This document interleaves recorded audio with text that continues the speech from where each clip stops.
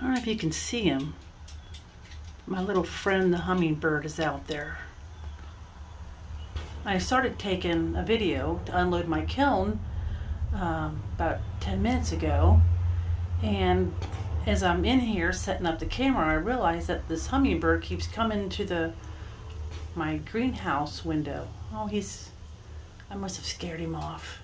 Anyway, we're back. So anyway, I started making the video. Sorry about my big finger in the, my finger's in there. So I started making the video, and the hummingbird, there we go, get my finger out of the way. Anyway, the hummingbird kept coming to the window, and then I realized the hummingbird feeder was really low, and it was getting kind of dirty, so I guess the hummingbird was like, hey, fill up my feeder, I'm hungry. So I had to stop what I was doing and go fill up the hummingbird feeder. So anyway, it is, I'll have to keep an eye on it. Anyway, it's July 28th already, 29th, I think. Yeah, because the 31st is Saturday. Anyway, I can't believe it's already the end of July. I haven't done a whole lot of videos, I guess, over the summer. I've been making a lot of stuff. I don't do a whole lot of shows over the summer, and I went on a couple vacations. I went to Cumberland, I guess that was not last week, the week before, and spent the week down there on the lake, and I just find the water is just so peaceful. We go during the week when it's not busy, because if you go on the weekends, it's crazy, and we don't enjoy that. We're old. We like it quiet when the water's nice and smooth, and I don't know, it's just so peaceful. And we swim a lot during the day. But anyway, so yeah, so I finally have a kiln opening, and I'll have quite a few, because I have a show August 7th at the West Side Marketplace in Cheviot, Ohio. It's 10 to 3. It's on Harrison Avenue, and it's right there at the corner of Harrison and Glenmore. And I was supposed to bring my trailer, or I thought, and apparently they said I signed up for a 10 by 10 booth, which is fine. So I called up to switch to so I could bring my horse trailer that I renovated into my pottery trailer, and unfortunately they don't have any electric left. So that gets kind of hot inside because it's metal, and I was worried with no lights and no fan. I don't know who the heck would want to be in there. It's be so hot, because it's been like 90 here all week, and I don't know what the temperature is supposed to be for next week. But I thought, well, I'll just do the booth, and then, see the layout. And then next time, maybe bring the trailer. So we'll see. But anyway, so I have a kiln opening. I think I have some pretty cool stuff in here, some different stuff. So let's see what's in here. And then I'll have another one. I'll probably have another one in a couple days. So anyway, let's see what's in. Oh, I'm going to do one today about glazing these platters. So I do have some coming up. All right, let's see what's in here. I'll lower you down here a little bit. My high technology.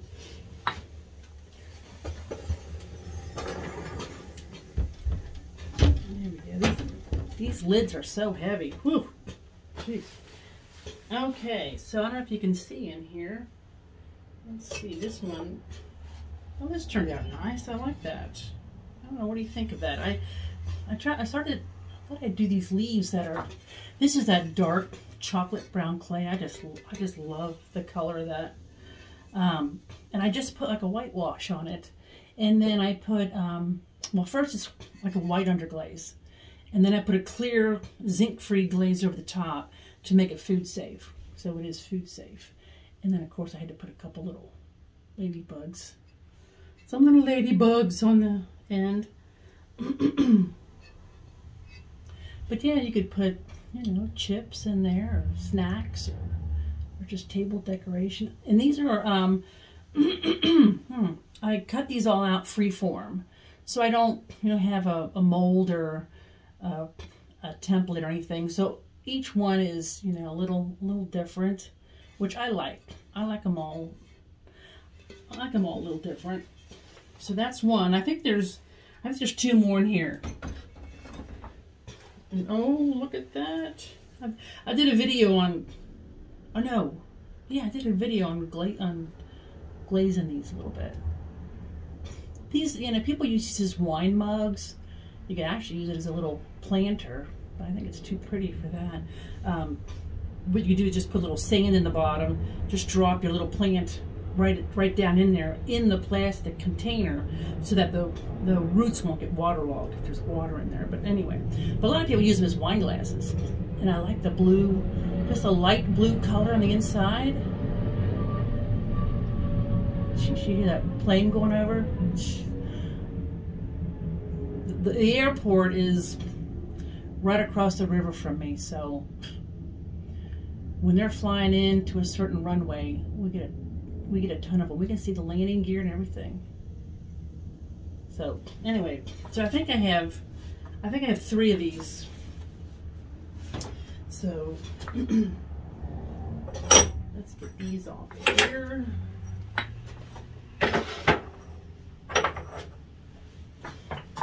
So okay, so I did more red birds. I have I gotta stand that off. So this is the cinnamon. This is a cinnamon red. So I wanted to, I don't know, do another one of these. The last time I did these, I don't know, I didn't like the dark color. So I reglazed them. But then a couple people were saying, oh, we like the dark color. So I thought I would try one and just see how it turns out. Because it's pretty dark on the dark brown clay. Because you can see the eyes are not glazed. So that's the dark, that's the cinnamon. And here is the red. So, you know, when you see them together, there's a pretty big difference. I think I don't know. This is cool. I like this, but I think I like this better. What do you guys think? So I've got 6 more of these that I glazed, and they will go in the kiln hopefully. Hopefully like Saturday or Sunday, I will load the kiln again.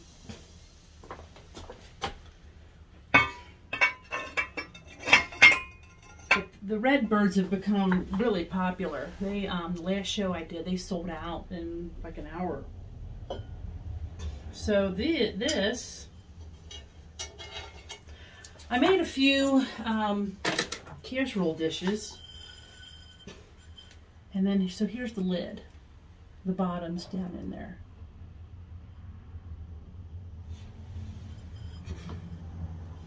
Get a little closer so you can see. A couple of ladybugs.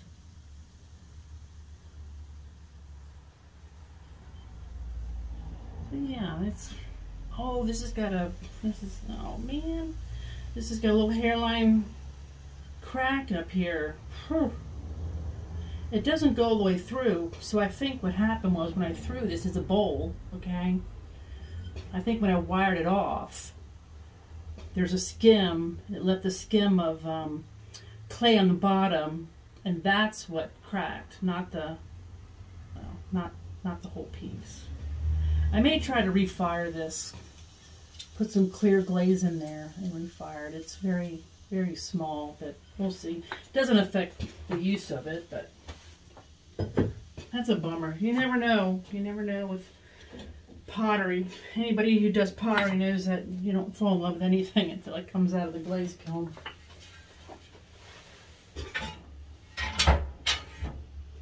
I literally have shelves over here of seconds that, you know, I can't. It's so hard to throw them away. But I'm going to have to. I'm going to have to get rid of them. Okay, so here's another one of those bowls. Oh gosh, these are really nice. I really like these. What do you guys think of this color? Like you know, my first instinct was to paint it green, but I don't know. I like the off-white. It's kind of a rustic. It goes with anything, you know, when you don't have a real color. So yeah, it's all, I start out making these with just a sheet, just a slab of dark clay, and I just free form cutting it out, and then I just take, I think I use the back of a paintbrush to make all these textures in there. You can see all that texture. And then I just set it in a plastic dish to form. And yeah, I really like that.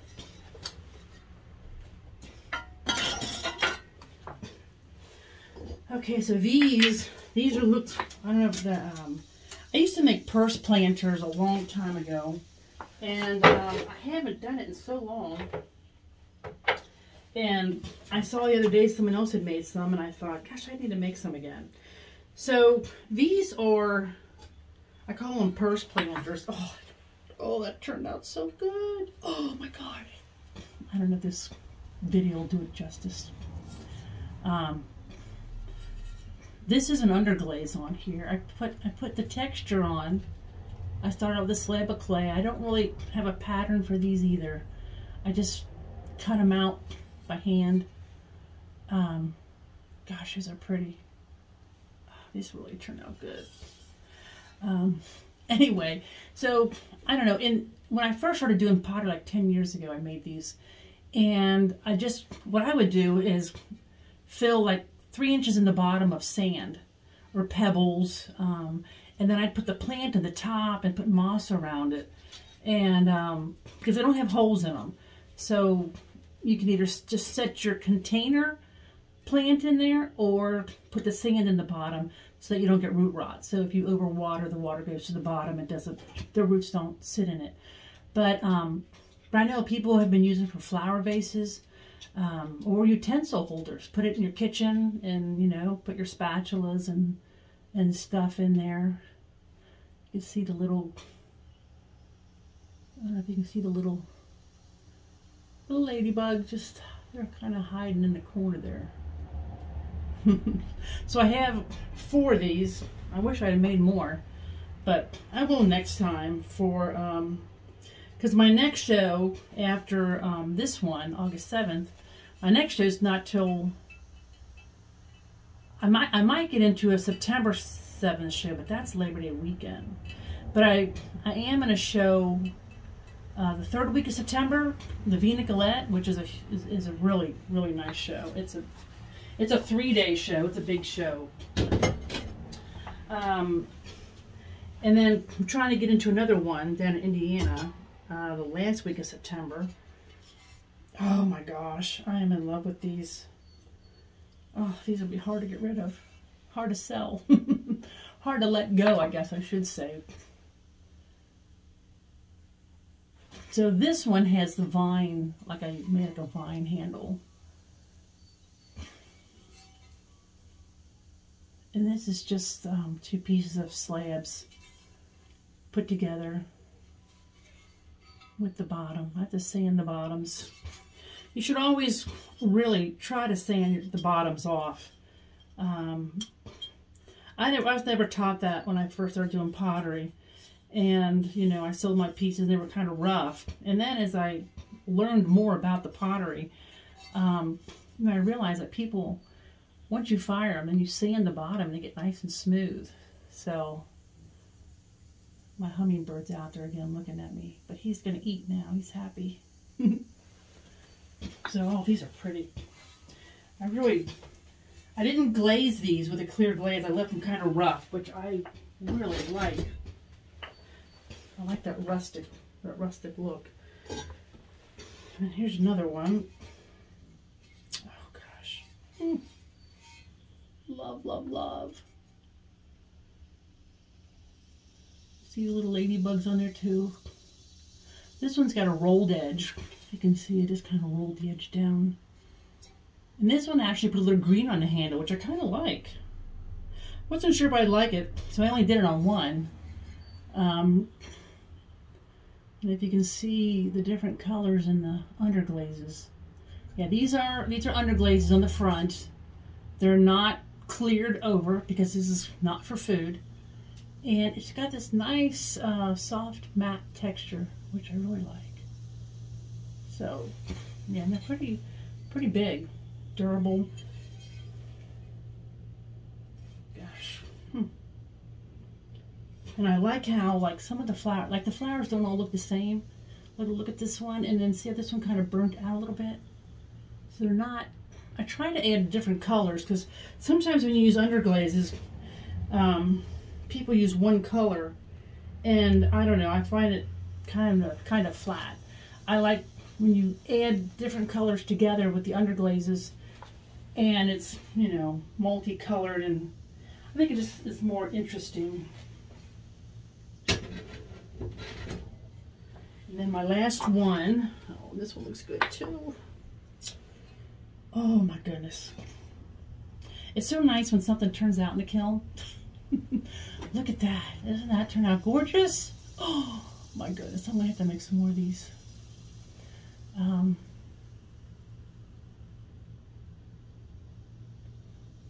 think I'm scaring off my hummingbird with my voice, but he'll come back. And there's the back.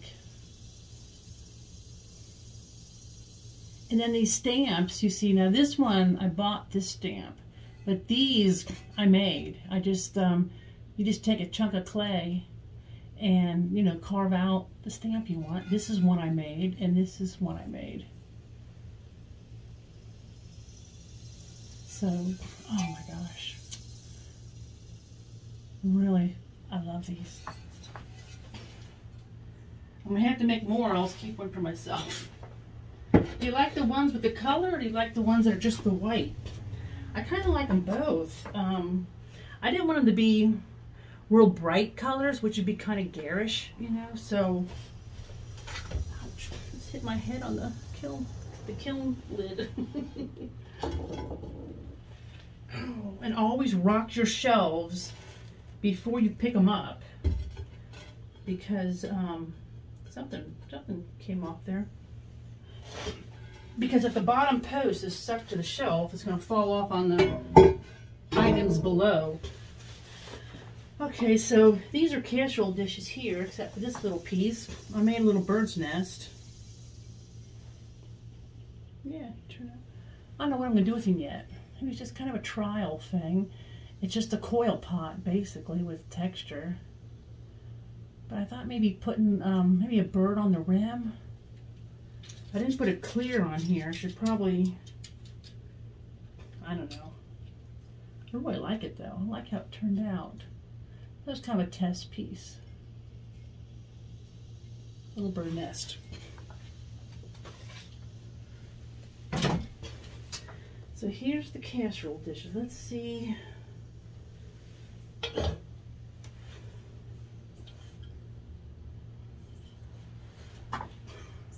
So, not a whole lot really to, I just left these white. The handles are leaves. And let's see, I think this one fits this one.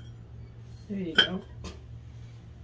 And I don't fire mine together because I like to coat the inside of this lip with clear glaze, because I think it keeps it cleaner, because that's where your food goes, and sometimes if you leave them unglazed you can get bacteria and food in there, and I don't like that.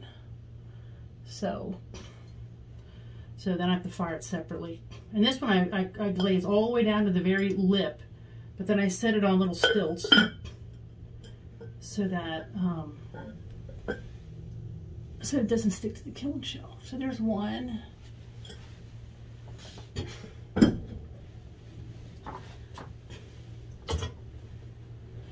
See, I just have little, I just save old pieces of bisqueware, things that are broken, and set it on that. And then I'll sand the bottom down, sand that off.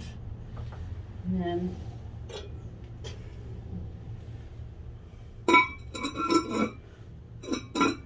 they can warp, and it looks like this one, I don't know why they warp. I mean, they're just, well, it looks like this one warped a little bit. So, the casserole dishes may not have worked out that well. Sometimes they do, and sometimes they don't. It's really cute, though. That is bizarre, why that does that. Well, I don't know what I'll do about that. don't know. And this one's, well, this one's got a little crack in the bottom. This is why when things turn out good, you're really happy. But when they don't, there's just so much can go wrong because you fire the kiln at almost 2200 degrees. So that turned out nice, but it has a little tiny hairline crack on the bottom. I think you can see that. So, all that work, that's what kills you about pottery. You can put so much time and effort in it, and then, you know, it kills you when it doesn't turn out. But that's, you know, it's a minor, it doesn't affect the use of it. It doesn't go all the way through. It's just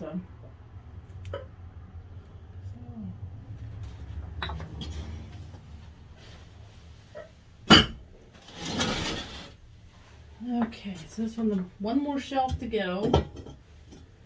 I'm going to work on uploading this one.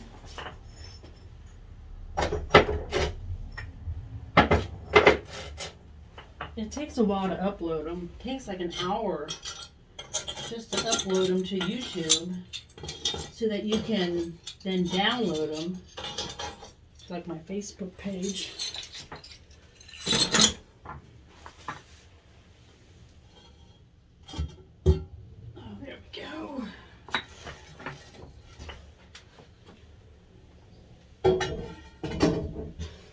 My leaves, a couple more leaves and a couple more of these bowls, or these little cups.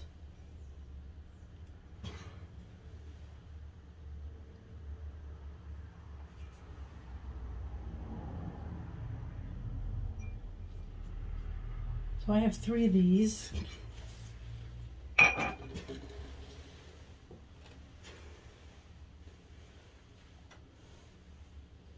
It's interesting, this one's a little darker than this one, and it's the same clay.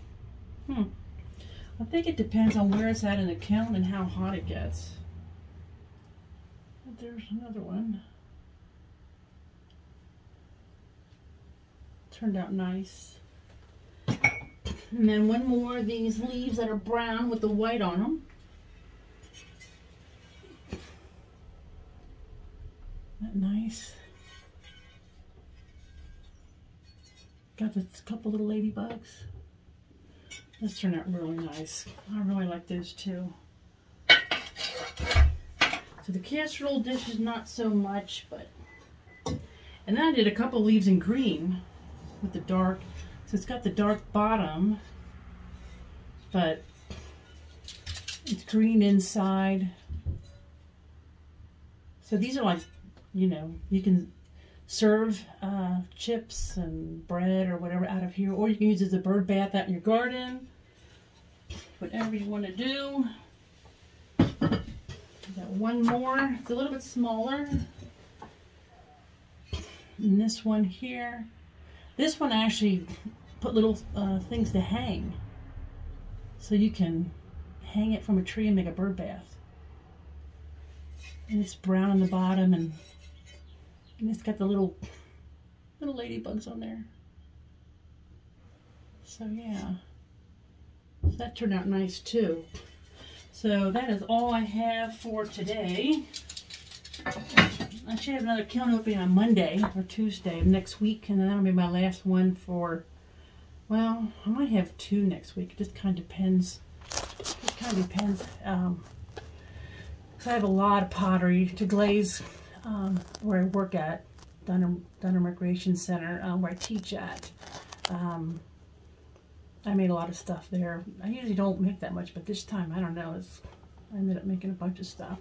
So I might bring that home and glaze it and fire it. It makes it simpler to do it here. So that's all I have. Thanks for watching. And I'm up to like a 750 something subscribers. So I'm trying to get to 1,000. So if you like my videos, please subscribe. Think about it. I don't overwhelm people with videos. I don't do that many, so I'm not gonna keep bugging you. So, but have a great day and enjoy the summer. There's Only a couple months left, and then we got snow, so enjoy it. All right, thanks. Take care. Bye-bye.